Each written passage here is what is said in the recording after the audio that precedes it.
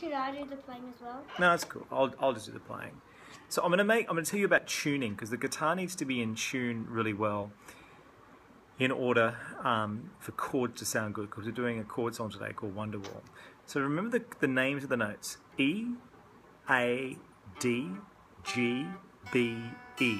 It stands for Eddie, 8, Dynamite, Good, by Eddie. Eddie 8, Dynamite, Good by Eddie.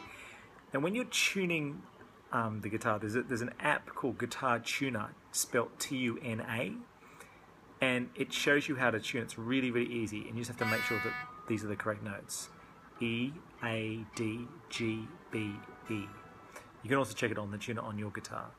Okay, so the first chord is E minor 7. It's a very fancy name, but James, you were playing this really well today. So our third and fourth finger are here on the 3rd fret, right? And our first and second are there. And you go down, down, down, down, up.